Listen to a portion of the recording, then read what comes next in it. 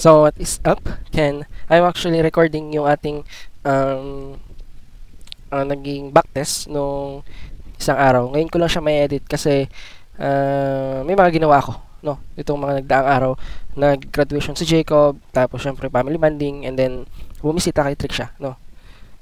So yun, gusto ko kasi at least once a week or twice a week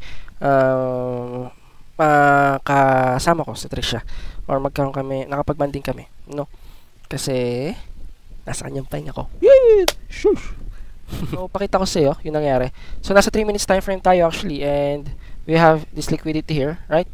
We have this liquidity here, and then we have this liquidity here. So, the market is actually want to push to the upside, but we have the liquidity here on the higher time frame. Now,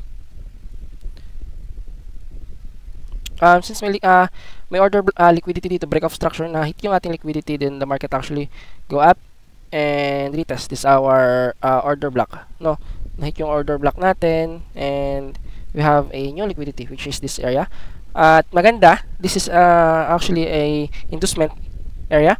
Hindi ko tanda kung inducement tawag dun, pero may liquidity tayo just below or above the order block, no? So magandang opportunity yan or a reason to go short. And we also have this order block. So nagkaroon ng push yung market's order block natin, it broke down, and then we actually have break of structure here. Break of structure here. We have this another order block, and then the market touch. We should more likely going to entry here. Ang hirap kasi pag walang 1 minute zone to entry confirmation on the 3 minutes. So most or more likely kasi nag-ano ako ng confirmation at least sa 1 hour for my second chart. No. For a confirmation lang, hindi naman ako dun magte-trade, for a confirmation lang.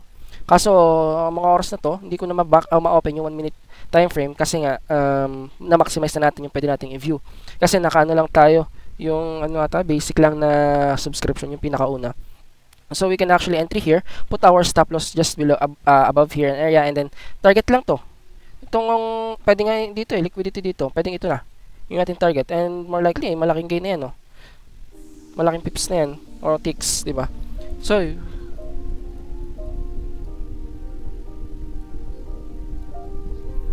yun, ang hirap pag pag siguro mag-mimic na talaga ako pag nag-record ako.